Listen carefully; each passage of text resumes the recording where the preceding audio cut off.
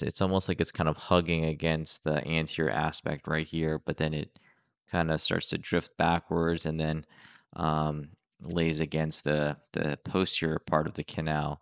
Keeping in mind, this is an MRI with them supine. So they're laying flat on their back.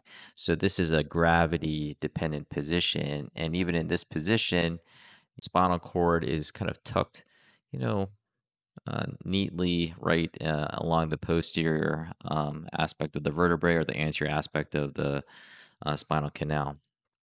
So I'm going to move down here to a separate image here. So this here is actually at the MRI of the lumbar spine preoperatively. This is L5, L4, L3, L2, L1. Again, you can see the spinal canal in this space here. Looks very good.